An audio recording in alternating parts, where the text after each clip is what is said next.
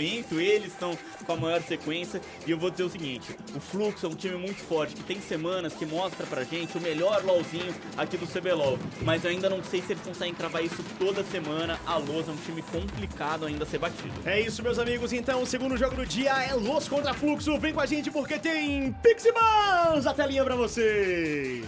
A gente já tá bem adiantado aqui nos banimentos, recebemos agora também o Loop, que não tá muito confiante aqui nessa tabela da LoS, mas é aquilo, se ganhar do Fluxo, já começa a criar outra confiança, Tá né? uma animada legal, Jess. Esse aqui é um jogo que pode ser decisivo pra confiança deles mesmo, é o que você bem falou, porque dá esperança. Você sabe e você sente a sua capacidade. Não é um time que tem pouco nome, a gente tá falando do Turno, que tá numa fase muito boa esse ano. O Lava começou a engrenar um pouco, eu acho. O Ranger fez essa mudança, mas eu senti que tá em casa. Você não acha que LoS contra Fluxo, de certa forma, a LoS consegue fazer frente a alguns dos pontos fortes do Fluxo? Porque o Fluxo, a gente sempre tá falando muito do Brance, são 5 MVPs pra eles. Pra ele. Só que a LoS, eu ainda acho que conseguiu encaixar muito bem o Netuno e o Ranger, principalmente a fase de rotas. Conseguiu, e foi algo que o Ranger frisou bastante no Tropas. A gente sabe, o Gold tem as suas farpinhas, mas eu sinto que ele tá realmente confiante nessa lane phase. Ele e o Netuno dizem que são realmente a melhor bot lane em termos de lane phase do CBLOL e vem mostrando uma boa performance. E eu acho que a chave é isso, é parar o Jojo de conseguir esses roamings, desabilitar ele nessa presença de mapa, que foi o que eu sinto que trouxe o Fluxo para essa fase que eles estão tão bem. E vem agora uma LeBlanc, logo de cara, então, ali essa escolha para as mãos do House, já definindo essa rota no meio, então, praticamente fechado, né? A gente sabe que a Tristana ela é flexível, mas a gente tá vendo muito ela nessa mid lane. Não espero mesmo a Tristana saindo da rota do meio, uma prioridade alta que o time da LoS coloca na campeã. Teve também o banimento do Azir, que é outro campeão da rota do meio, então talvez só por esse banimento a LoS já desenha que tá confortável em encarar essa rota contra qualquer matchup que eles encontrassem. A gente vê agora a escolha do Amumu. Caramba! Voltando pra selva, esse Amumu aí nas mãos do Enel, e vem o Rumble. Quer dizer, a LoS vai deixar a rota inferior pra segunda rotação inteira? Ou eles têm um flex forte aqui, um flex surpresa? Eu acho que é isso. Existe um mundo onde a Tristana pode ser AD e o Amumu pode ser suporte. Quem sabe, né? É um pouco difícil de dizer.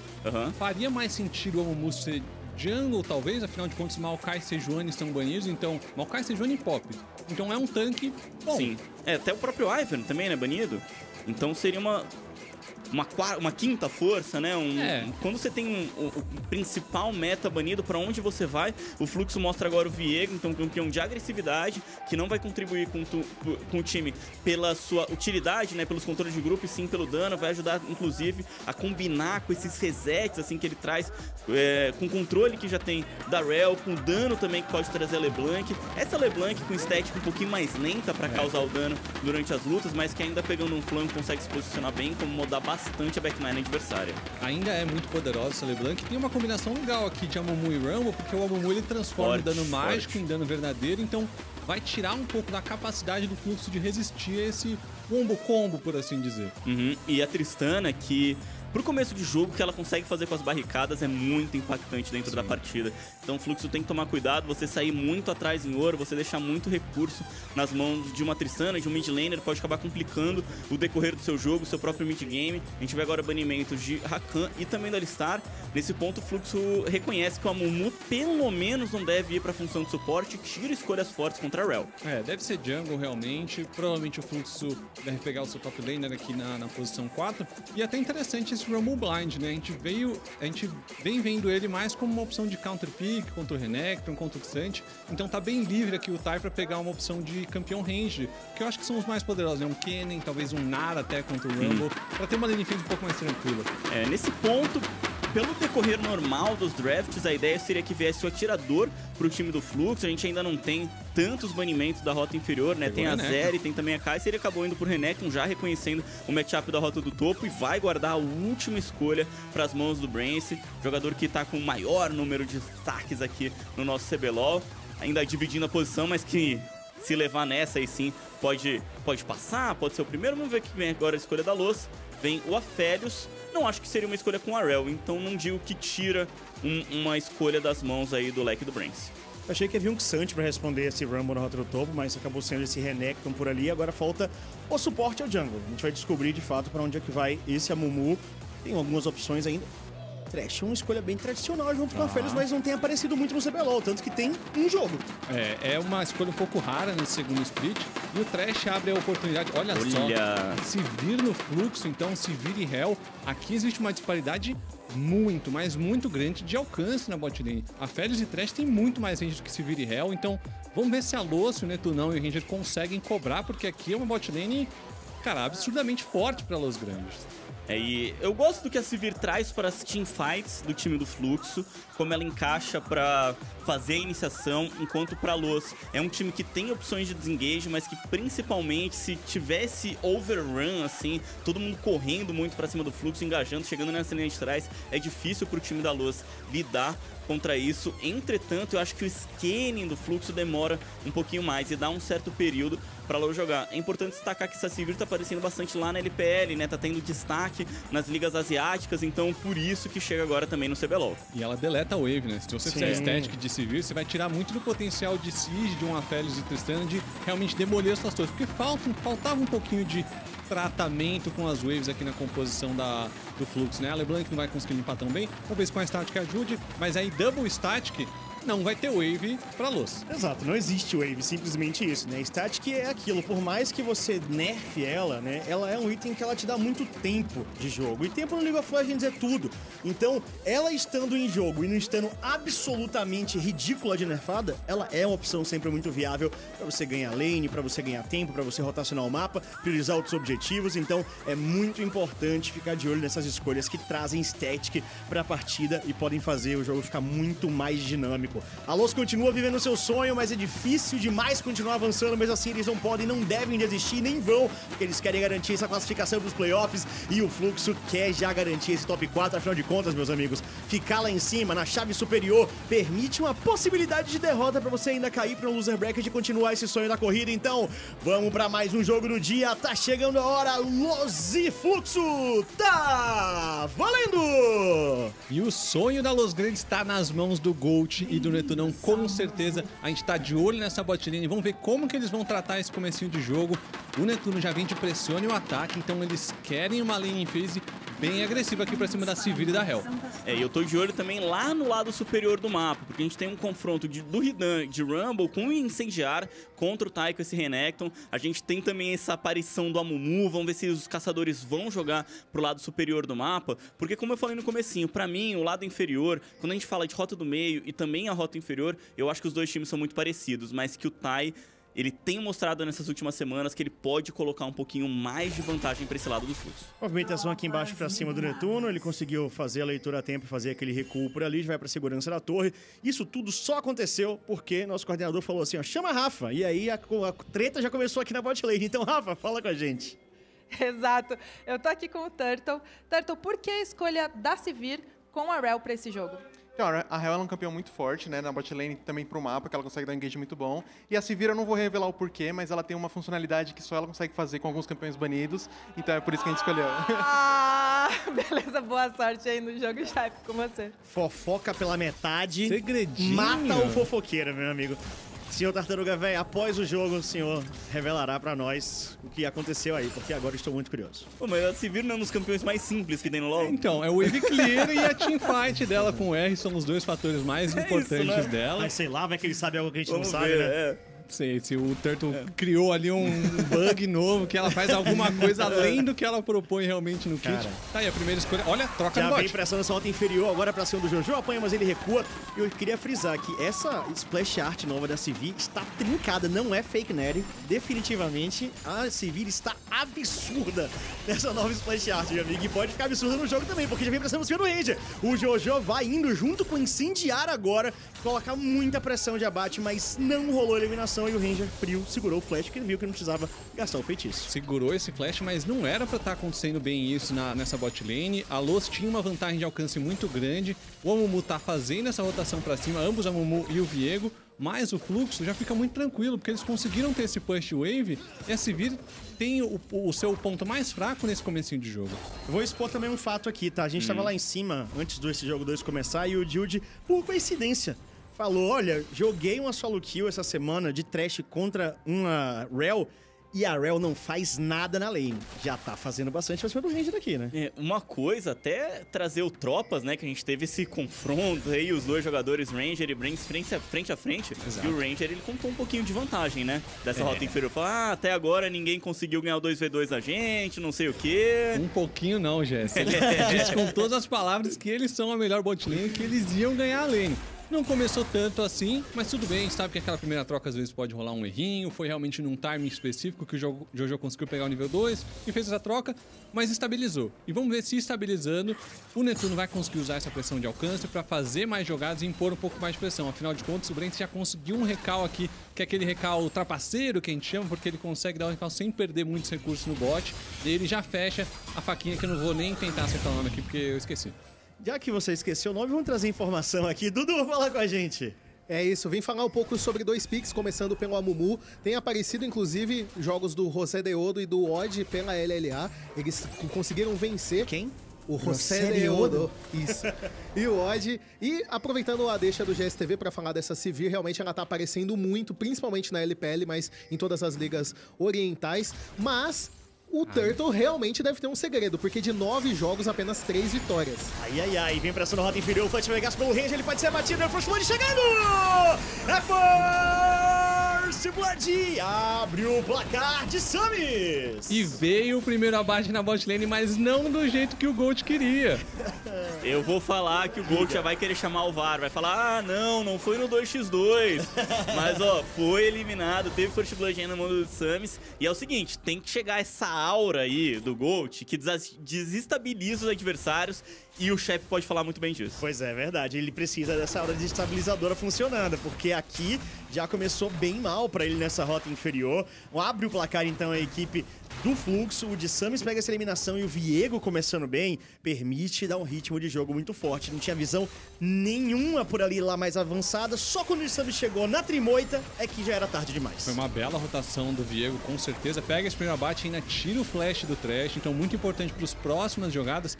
Mas quem tá passando mal é o Taizão, galera. Nossa. Vamos dar uma olhada no CS, porque 45-22 é muita coisa de diferença. O Ridan tá realmente dando uma aula, impede o recal do Tai usando a sua ultimate aqui, então vai conseguir dar mais um recal e não vai ter aquela desvantagem por conta da falta de teleporte aqui. O Ridan vai conseguir dar o seu B mais ou menos no mesmo tempo do Renekton e mantém a sua vantagem, que tá agora dobrando, mais do que dobrando o CS do Renekton. Mais do que o dobro, é muita coisa de Samis lá pra cobrar, hein? Ele vai tomar gol. De Samis tá lá pra cobrar. O Tai peitou e deu! O de Samis chega pra cobrar seu adversário, mas mesmo assim, antes de cair, o Ridan acerta um arpão elétrico no limite e o Tai também vai de base. Fez a diferença agora o incendiar a sua escolha de feitiço aqui do Ridan para conseguir a eliminação para cima do Tai. Teve também o nível 6 um pouquinho antes, mostrando a força desse matchup a favor do Rumble. Inclusive, nosso craque Dudu destrinchou esse matchup aí no CBLOL com a gente da semana. E já vem pressão mais uma vez aqui na rota inferior, muito dano sendo trocado, o Jojo perde metade da vida. Agora o Netuno e o Ranger estão tentando equilibrar um pouco essa troca de dano lá embaixo, já que não teve abate nas mãos do Brains, ficou com o de Samis, então ainda dá para buscar mais troca ali entre os AD Carries. 2 abates já nas mãos do Viego, e por conta daquele abate no topo, o Tai não conseguiu pegar aquela wave de catapulta. Exato. Então fica ainda mais atrás em termos de experiência, em termos de ouro. Vamos ver como que o Taizão vai conseguir se recuperar aqui, porque essa diferença tende a aumentar conforme o tempo passa. 2.400 a 1.700. Bastante coisa. Para 6 minutos é um infinito de tempo. Mas eu tô de olho só no bot, cara. Vai ter que ter uma votação aí de quem ganhou a rota inferior. Porque tem que ser definido hoje. Não dá pro Ranger ficar falando, porque teve gank que não sei o quê. E o de Samis, cara, ele tá em todo lugar. Pois é, de novo pelo topo. De novo tentando achar aqui o entrada em cima do Ridan. Agora tá mais recuado. Ele teve espaço para entrar na segunda moita. Mesmo assim, o Ridan não dá a cara. Ele não avança essa lane. Ele tá buscando um farm mais tranquilo. Ele não precisa se expor, ele já tá muito bem, pegou abaixo, tá farmando muito mais e não tem por que ele dar essa cara e dar uma chance pro de Samis aparecer, já que ele não sabe de fato aonde estaria o caçador da equipe do Fluxo. Bem consciente aqui o Ridan, enquanto isso o Tai consegue essa oportunidade para colocar sentinelas avançadas. O Samis tem que usar muito bem essa possibilidade de gank do Renekton e também aqui da mid lane, mas eu acredito que ele foi visto por aquela pink. Eu acho que não. Não foi visto. Ai, tem pressão pra cima do lava, salta o foguete. É isso, né? A Tristana tem esse mecanismo de conseguir sair muito tranquilamente, mas agora ele gasta também o seu ultimate pra jogar o House pra longe, porque ele seria enraizado pelas correntes, mas ele consegue ficar mesmo assim em posição de segurança. Pega um pouquinho ali de roubo de vida, né? Um pouquinho de cura. O Lava contra a imagem da LeBlanc. A gente vê agora um pouquinho o Enel aqui no canto da tela, ele não conseguiu aparecer tanto nesse começo de jogo quanto foi o Desames, né? 2-0, o caçador do time do Fluxo apareceu no bot, apareceu também no topo, e o Amumu por enquanto tá farmando, até natural do seu campeão, que agora sim, com nível 6, tende a conseguir encontrar mais coisas pelo mapa, principalmente como o Lupe já destacou, junto do Rumble, lá pro lado de cima. Exatamente, foi esse o planejamento dele no começo. Ele pegou aquele aronguejo de cima, na primeira rotação dele na jungle, que deu essa proteção. Olha o Jojo no top. Já tem pressão pra cima do Ridan, pra tentar descontar. O Fluxo crescendo, não tem ultimate ainda do Jojo. Vai faltar um pouquinho nessa habilidade, mas vai ser o suficiente. Não tem como escapar. E a nota que é outra pra ele. Killing Speed de Sami, 100% dos abates do Fluxo estão com ele. 3/0 já, e que movimentação do Jojo. Foi ele que a gente falou logo no comecinho do jogo. Ele é o cara desse Fluxo em termos de movimentação, em termos de fazer essas jogadas. E não só no mid, a Hell apareceu no topo para cobrar esse Rumble, um abate muito importante. Aqui na jungle a gente vê o Enel sendo punido. Vamos ver se a Loz consegue cobrar com uma jogada da bot lane em cima do Brence.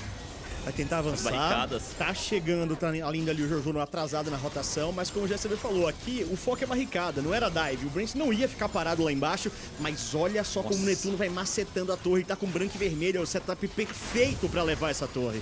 Não tem uma onda de Minos muito grande, vai conseguir levar a segunda barricada ali no restinho. O Enel encontrado. O Enel encontrado no meio do caminho, ele não tinha aparecido, agora ele aparece pra ser eliminado. Não! Que beleza! Uma bandagem no último Minion vivo da Wave. Nem gastou o flash ali o Enel. Que jogada, que lanterna. Conseguem ainda a barricada ali. Foram mais... Foi lanterna ou foi Minion? Foi lanterna. Ah, então eu vi errado. Achei que ele tinha dado uma bandagem no Minion.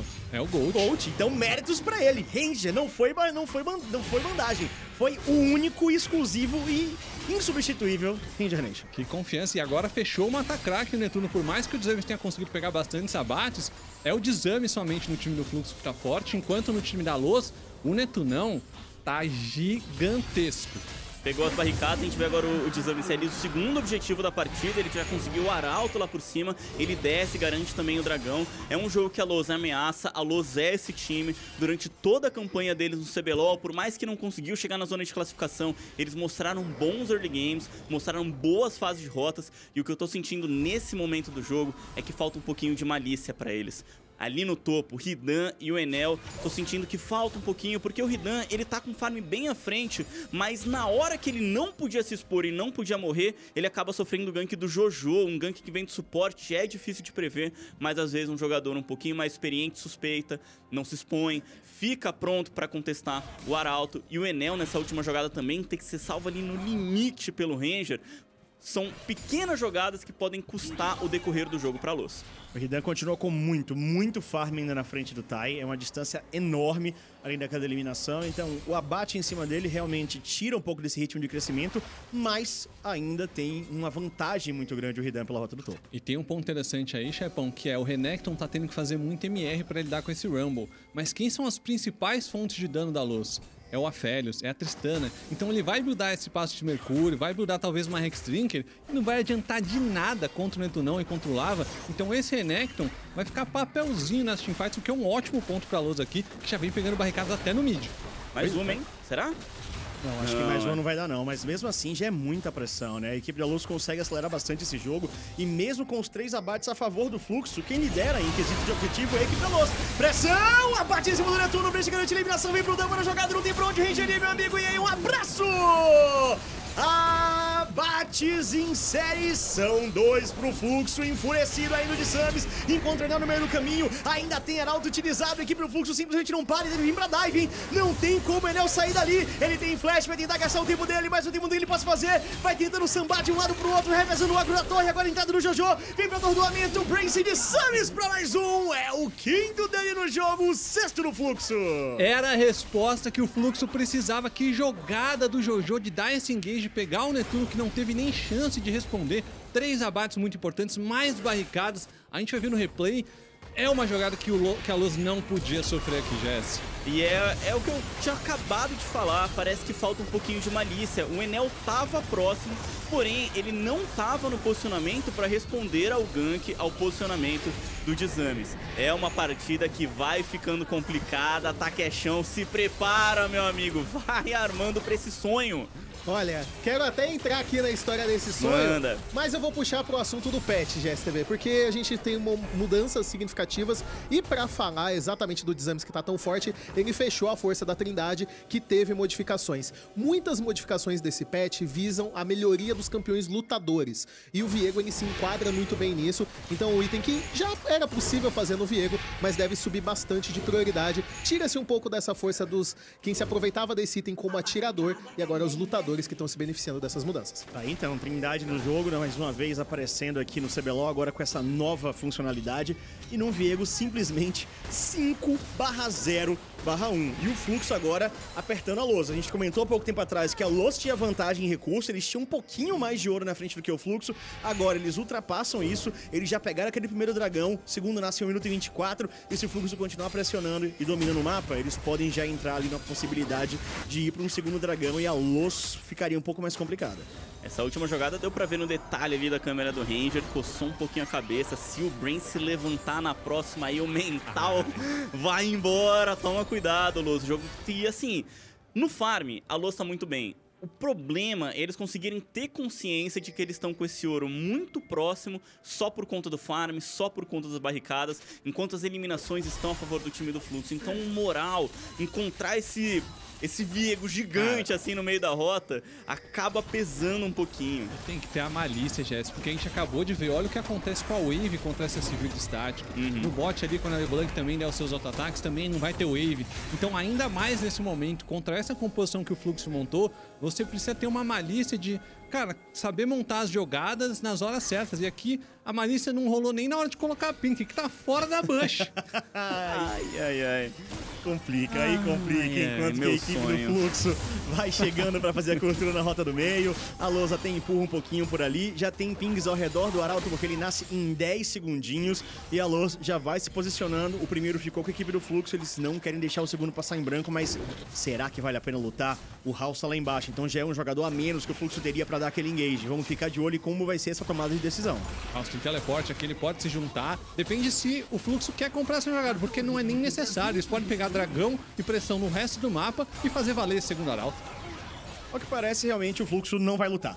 O Arauto vai ficar para a equipe da Lousa, eles tiveram uma boa cobertura, guardaram bastante esse heal e não teve como o Fluxo fazer essa entrada, então Arauto nas mãos da Lousa já é uma possibilidade de fazer alguma jogada. A Ranger acaba errando a sentença, ficou completamente isolado, vai chegando agora também por ali o Enel, vem chegando o Redunk, ultimate, é a conexão já gasta, o pé do Prince, ele consegue sair, vai pro lateral, perseguição pra cima dele, o jogo vai ser eliminado, o de Santos gasta o flash de Santos, vai agora tentando fazer essa evasiva, vai embora já mais um jogador, já são 2 abates pra Lousa e ainda vem mais, porque tem perseguição e tem neutralizado! Netuno, House, a rota no meio, olha o House! O Netuno vai conseguindo chegar naquela torre e vem pra proteção e a Lousa está de volta no game! E eles ainda pegaram esse arauto, que resposta na teamfight da Lousa, vão conseguir essa torre top, talvez até um dive em cima do Renekton. Ai, difícil divar o Renekton, olha o tempo que ele ganha, meu amigo, ainda quase eliminou jogadores, o Tai sobrevive com Dominus. Sobreviveu por pouco ali, a Lousa ainda continua esse push e voltou bastante ouro, pegaram um shutdown gigantesco em cima do Designers ali, foi muito ouro nas mãos do Ridan. O ouro vira, inclusive, né? A Luz passa à frente na partida nesse momento. O Lava chega aqui pra quebrar a primeira torre a favor do time dele nesse jogo. Mais ouro ainda, Takechão. Segura! Segura que o sonho ainda tá vivo. Essa jogada. E o Fluxo ele comprou sabendo dessa desvantagem numérica. O Tai limpando nas minions no topo, o House se movimentando e a Luz com o time inteirinho aqui pra cobrar as eliminações. Desconexo, né?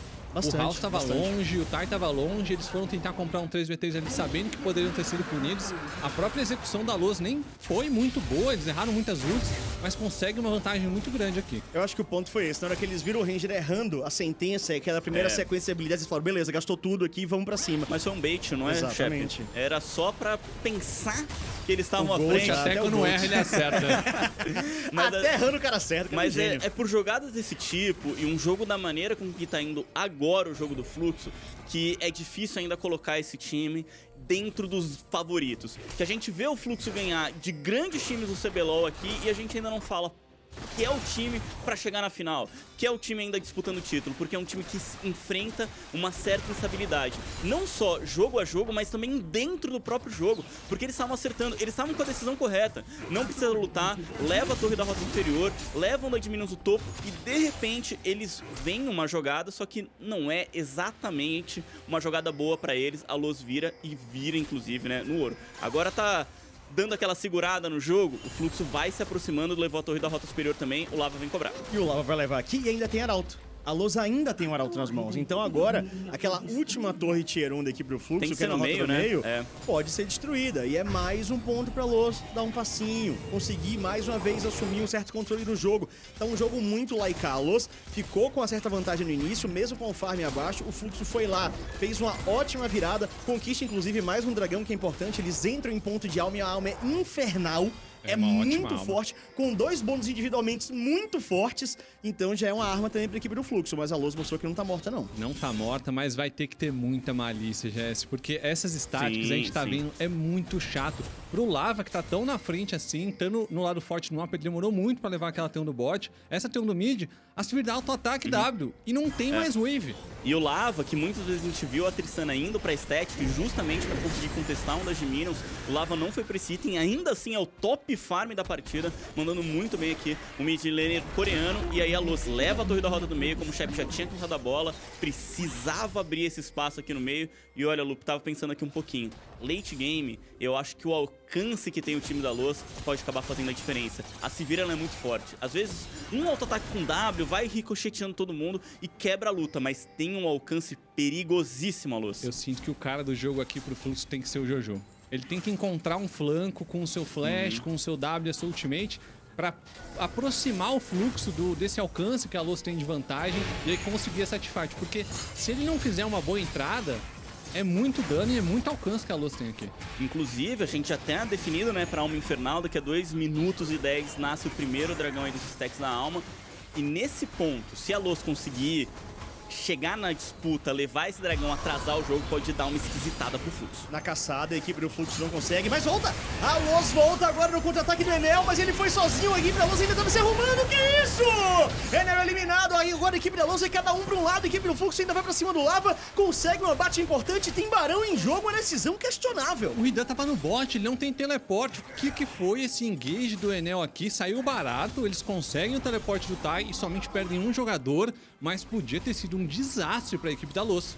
O Ridan não tem teleporte e nunca vai ter, né? Então sempre que ele tiver na rota lateral, o time da Los tem que ser muito mais cuidadoso. Ele tem a vantagem de matchup contra o Renekton que a gente viu no começo. Acredito que nesse ponto o Renekton ele pode evitar muito essas trocas, não precisa ficar constantemente sofrendo o dano desse Rumble. E quando chega na luta, tem o teleporte, assim, na escolha, o Tai, né? Nesse momento já não vai estar mais disponível por alguns minutos, porém o Ridan que tá com seu incendiário tem que se apresentar antes e a Los tem que ter consciência disso na iniciação. E a Los pode escolher essas lutas muito por conta dessa lanterna. A gente viu, o Ranger tirou o Enel da jogada, não tinha como ser aquele engage continuar, foi a ultimate do Brence e ia acabar, mas o Enel opta por entrar na teamfight que ele sabia que era 4x5, então ainda falta a Los se ajeitar um pouco aqui. Eles juntaram em 5 mid, vamos ver se vai rolar alguma coisa. Eles eram 4x5 e ainda estavam separados. Eles estavam um pouco desconexos ali, realmente foi uma tomada de decisão estranha.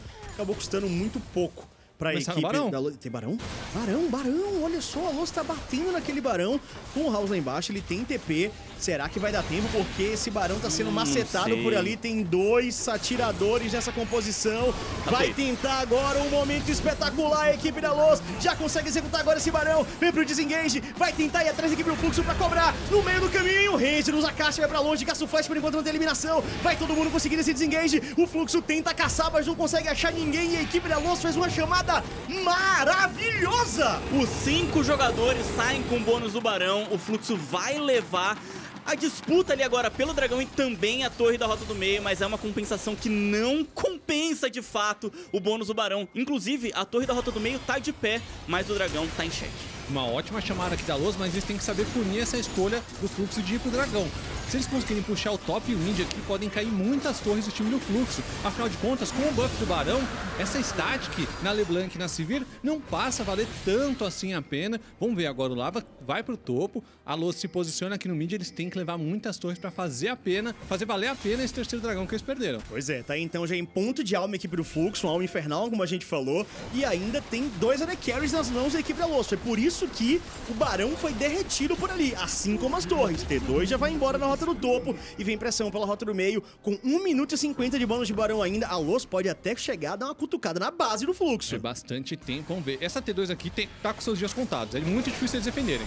Mas aí o Fluxo tentando fazer o máximo possível pra fazer essa defesa, mas não dá. Não dá, essa torre já vai pro chão, a equipe da LoL também dá uma pisada no freio, não vai continuar até a T3, pelo menos não por enquanto. 1 minuto e meio ainda dá pra trabalhar bastante essas empurradas. A bot lane tá completamente empurrada a favor do Fluxo, então por enquanto não deve ser o foco de empurrada total. Vamos ver o que é que a LoL vai fazer com esses últimos minutinhos de bônus. A partida vai tomando um ar dramático. Fluxo tem 3 dragões, a LoL ainda com esse Barão por mais 1 minuto, estão voltando.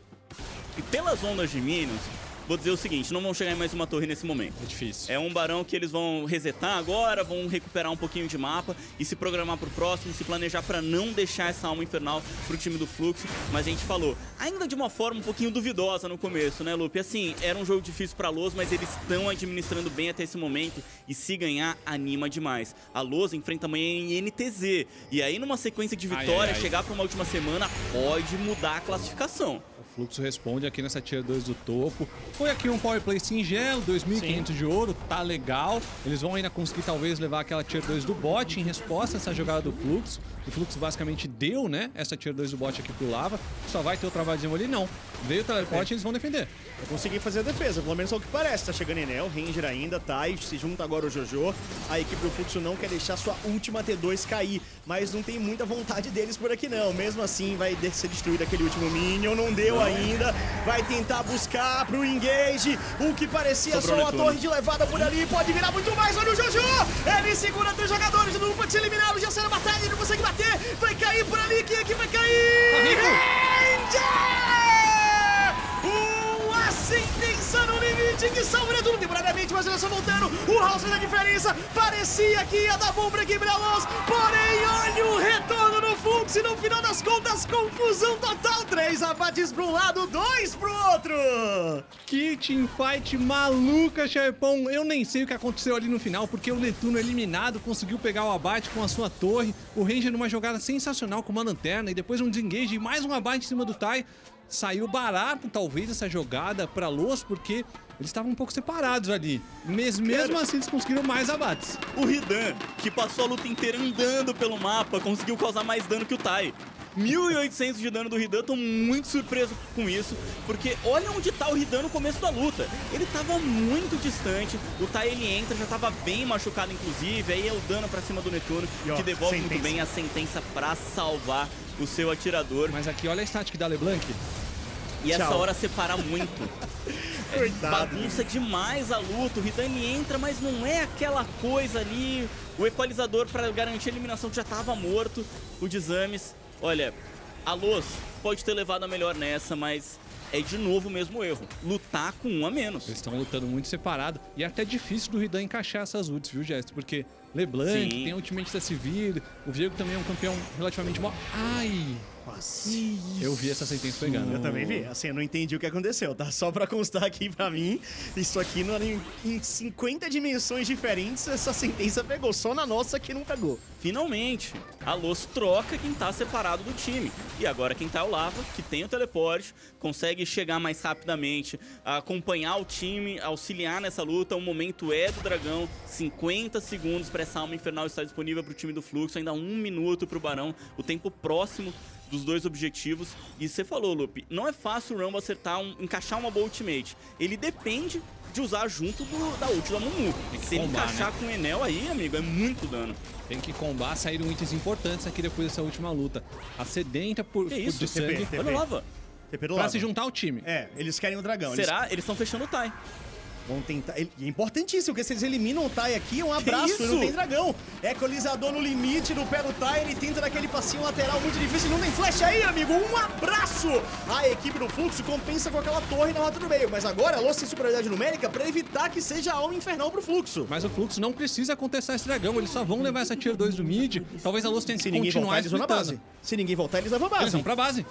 Eles estão avançando. Ao mesmo tempo que a Lost parou uma parte dos jogadores para fazer o dragão, eles vão levar o seu primeiro bônus do jogo, eles ao mesmo tempo evitam que o Fluxo continue avançando, mas para a equipe do Fluxo foi um ganho bom essa rota no meio. Não sei se podia dar essa volta à base ali, o Netune e o Ranger ainda tem essa ameaça ao Barão do time do Fluxo, o House teleporta, mas não vão iniciar ainda sem o Tai. Uma jogada que ficou boa pro time da Lost. E é um jogo de, em questão de objetivos, de recuperação. Eles podem estar à frente em ouro, mas não é tão simples assim ainda conseguir levar melhor os objetivos. Eles entregam a torre da rota do meio pra matar o Tai e levar o dragão, atrasar a alma do adversário. Eles vão se expor aqui um pouco no Rio, tem que controlar essa visão, porque o Fluxo tinha conquistado esse espaço e agora reseta um pouco o jogo. Ambos os times vão respirar, porque no final das contas foi duas torres para o dragão. Respirar nada. Começar o Barão. Já vai direto.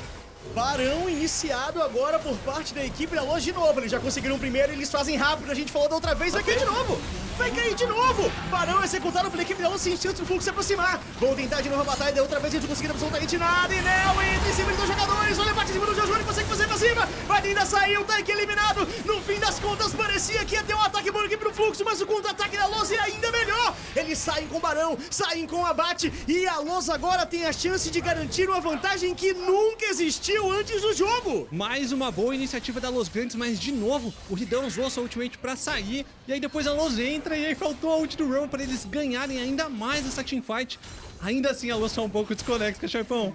Incrível, cara, assim, é um jogo confuso. As lutas, as tomadas de decisão, às vezes parece que não vão acontecer, elas vêm, e aí a luta acaba se estendendo até demais, e a gente tá vendo agora aqui pela primeira vez na partida, com 29 minutos, a equipe da Lost com a vantagem ampla, porque o jogo inteiro ficou naquela casa dos 2000, agora ultrapassou, tá aí de novo a batalha. Tem hora que ganhar não é fácil. Vem nervosismo, vem ansiedade, você tá na frente, é um jogo importante.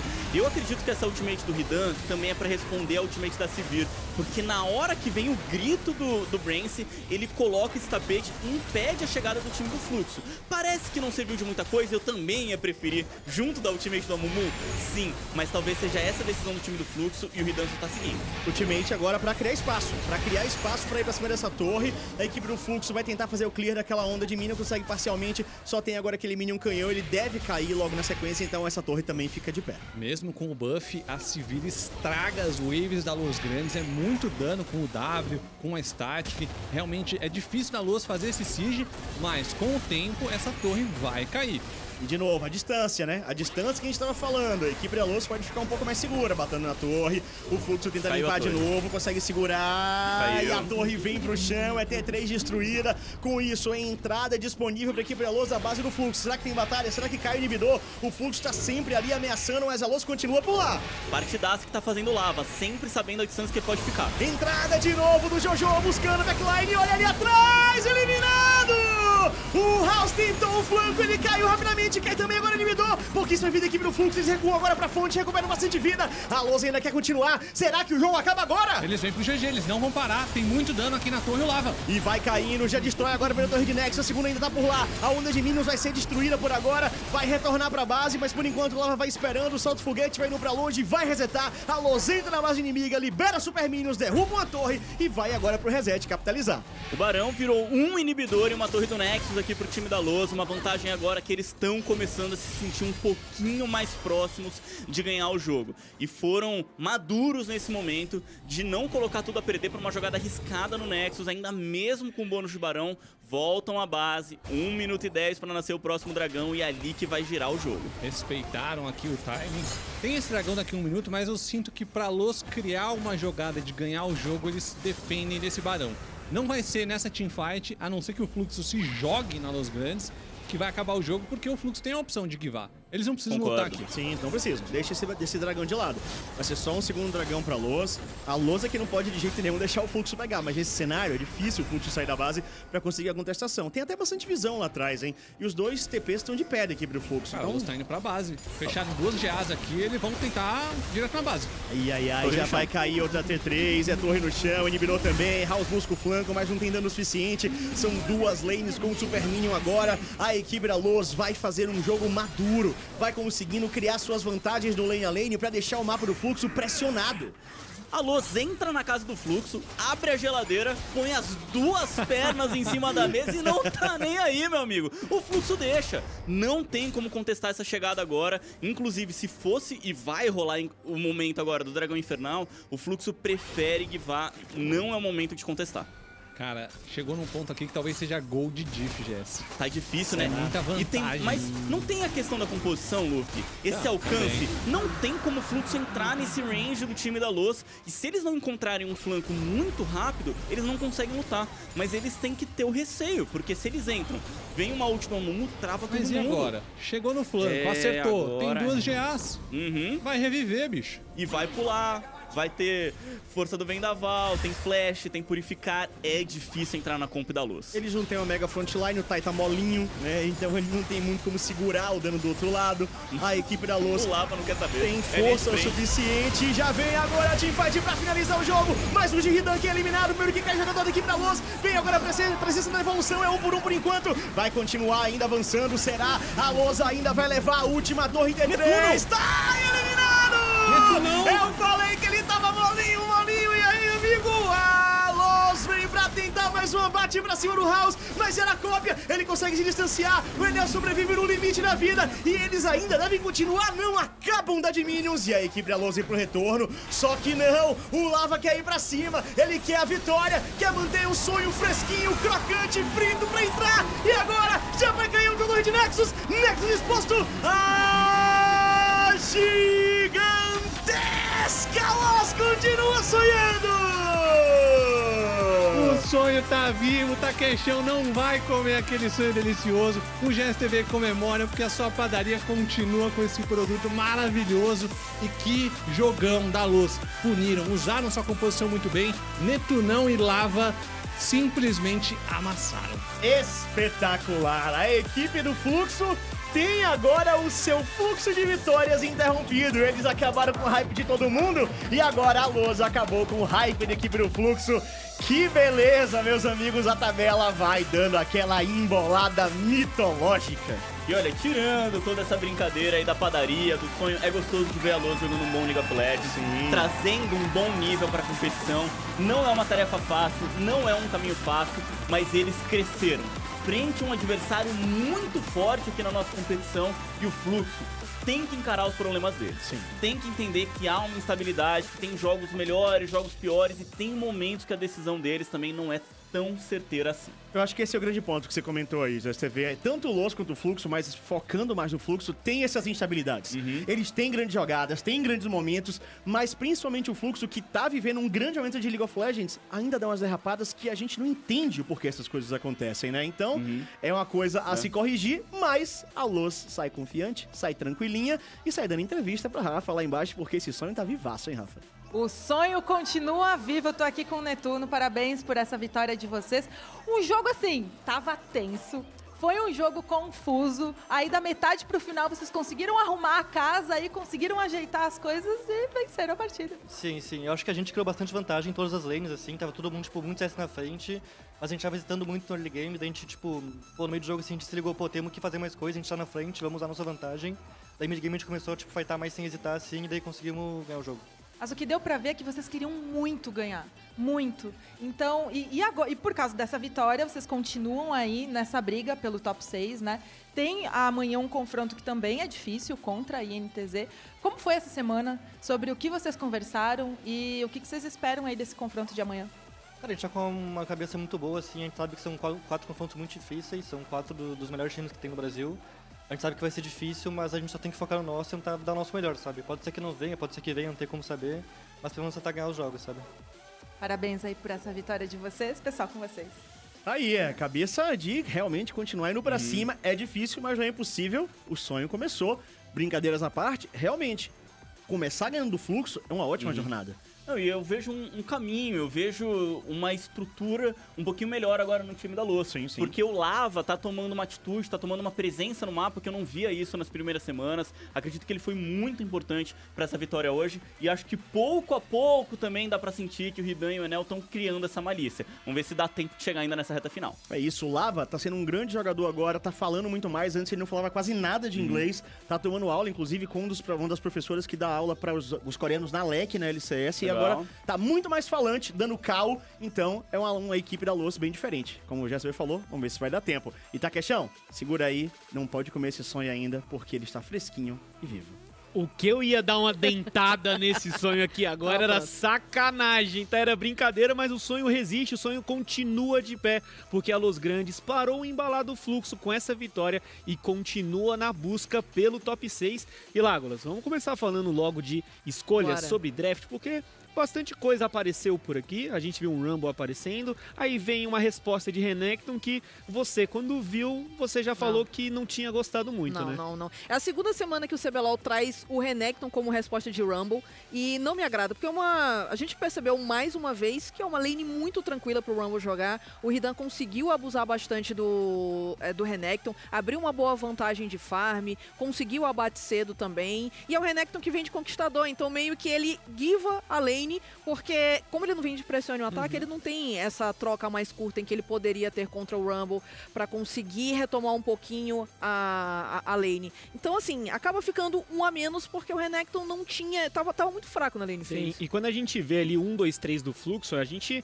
vê a característica dos jogadores claramente, que é uma Rel, um Viego, uma LeBlanc, House, Jojo e Dizames gostam muito de rotacionar, impactar esse early game, e o Dizames e o Jojo até que conseguiram fazer bastante disso. O time da LoL, como o Netuno falou claramente, ele tava com muita vantagem, tava conseguindo ganhar em farm, tava aplicando muita pressão, só que o Dizames ia lá, coletava um abate, coletava outro. Só que o Tai, ele não tava em condição nenhuma de dar match. Olha isso, durante cara. o jogo inteiro, a gente pode ver o dano que ele deu, menor do que o da Rel, e aí o time da Los Grandes foi crescendo, foi virando, e o Viego, quando ele tentava entrar na luta, vinha a ultimate do Rumble, tinha o trash do Ranger ali, que tava conseguindo brilhar muito, proteger bastante, então acabava que pro time da Los Grandes a luta tava um pouco mais fácil com esses dois carries também batendo lá de longe. Teve o problema também que ele escolheu fazer botas galvanizadas ao invés de passo de mercúrio, a gente até falou sobre essa possibilidade por conta do controle de grupo que tinha do outro lado, e o Viego, ele precisa sobreviver, né? Ele tava muito forte, conseguiu itemizar bem cedo, então acho que essa também não foi uma escolha muito legal. Vamos ver a jogada onde o time da Los Grandes começou a gostar mais do jogo. O Netuno falou, a gente tava bem na lane, e aí depois no mid-game a gente foi mais assertivo, começamos a comprar algumas lutas, e foi justamente que aos 15 minutos de jogo, o time da Los Grandes tá todo mundo unido, tá todo mundo legal por ali, e aí quando o Viego ele tenta encontrar o Ranger, ele tenta fazer alguma coisa, a luta acontece de uma maneira que ficou muito melhor pra Los. Vê esse controle de grupo, a Tristana do Lava, que tava pressionando o Renekton lá em cima, chegou por trás, coletou abates, e aí o sonho laranja continuou de pé. E pareceu que ia azedar nesse começo aí pro time da Luz, porque o Enel, ele faz o engage, o Jojo engaja também, consegue o controle de grupo, só que aí o follow-up do time da Luz acabou sendo muito bom, então eles conseguem todas essas eliminações, e destacar também as jogadas de Barão, né, as chamadas de Barão do time da Luz. Acho que o macro deles foi muito bem aplicado essa partida e fez toda a diferença, porque realmente eles estavam com aquela vantagem na lane, faltava justamente eles conseguirem utilizar essa vantagem para jogar o mapa, e acho que foi muito bem foram executado. 2 barões pro lado do time da Los Grandes, e nesse segundo barão eles conseguiram realmente decretar a sua vitória. Tava muito difícil, pessoal, porque a Tristana tinha de guardião, a Fera tinha de guardião, e o Gold tava online com o Trash, pô. Ele tava conseguindo acertar muita coisa, tava pilando todo mundo, e aí o time do Fluxo, que dependia um pouco mais de pegar um flanco, de pegar alguém fora de posição, com o Viego, com o LeBlanc, na hora que você tem que lutar esse 5v5 frente a frente, os AD Carries só brilham, Águas. Porque você tem muitas condições para esses dois AD Carries fazerem muito bem o trabalho deles.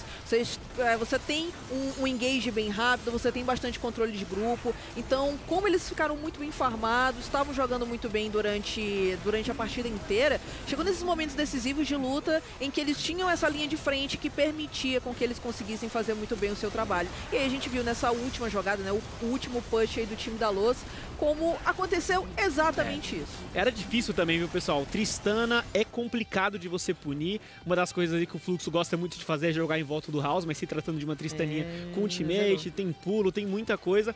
O Alôs consegue essa vitória e agora a gente tá na hora de dar o destaque da partida. Ficou bem dividido, mas acho que teve alguém ali que brilhou um pouco mais e foi ele. O Gold ganha o seu segundo MVP aqui do CBLOL. Agora jogando de trash, você tem que admitir que o Ranger tem esse trash, jogou demais. Ele tem esse trash. Gostei bastante da participação dele. Acho que ele conseguiu boas passagens sombrias. O Diogo tá comemorando ali, tá pulando aqui fora do ar. Isso aí é verdade. Ele que tava pedindo tanto trash, já que a gente tá no meta em que a Rel tem uma prioridade tão grande, pô, o trash faz um excelente trabalho ao lado do Aphelios. Combinou muito bem e eu acho que ele conseguiu fazer muito bem o seu trabalho.